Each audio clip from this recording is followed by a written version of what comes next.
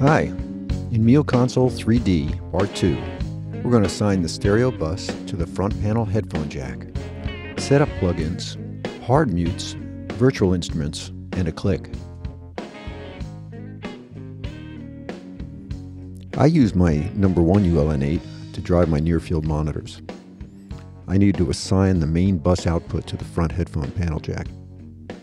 When I click on the bus output, I see that it's already assigned to outputs 1 and 2 physically. So now I'm going to assign it to the headphone jack as well.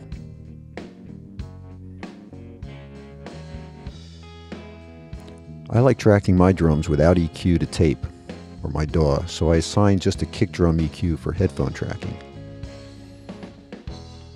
So I'm going to use MIO strip.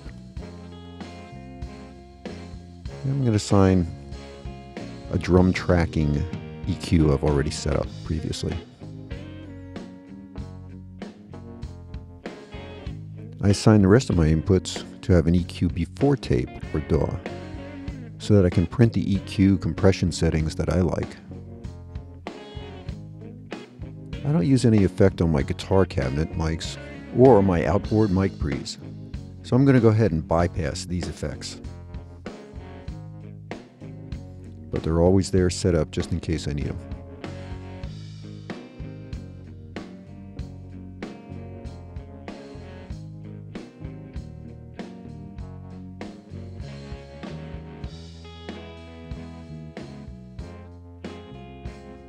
I have settings I've created for bass, vocals, and acoustic guitar. Here's a setup I use for a jazz bass.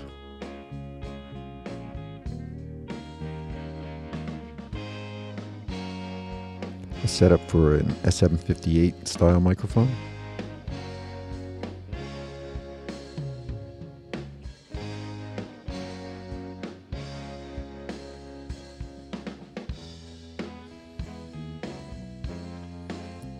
Here's a setup that I use for background vocal overdubs.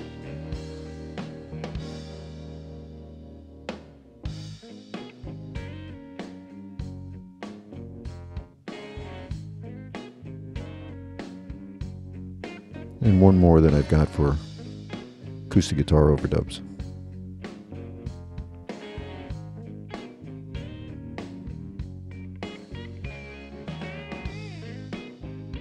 I like to enable the hard mutes on both my inputs and my outputs. I find this is a very helpful feature. By going to the small hamburger menu, I can then make hard mutes visible on all my inputs.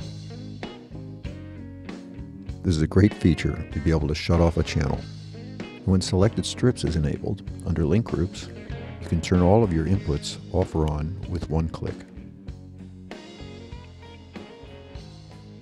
I'll create a couple of stereo virtual instrument tracks, which in my case are fed from Easy Keys and Contact. When we add an input source to the mixer, we have to tell the mixer where the input is coming from and what tracks we want to send it to. You can see as we add inputs, they default to the host. There's no input assigned, but they are assigned to the main bus.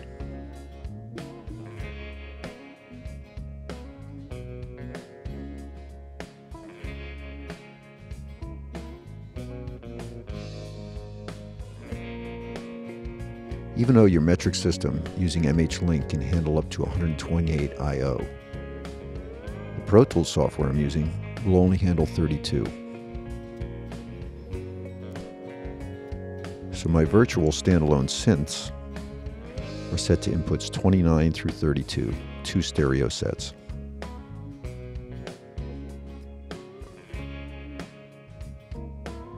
My click track is set up to come from ProTools. This will be a mono track.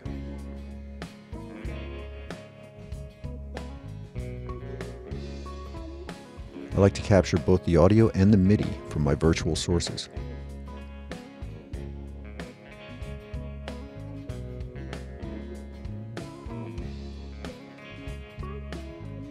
Now let's assign some outputs for these tracks back to the host computer. Once again, I'm going to assign channels 29 through 32 for my virtual keyboards.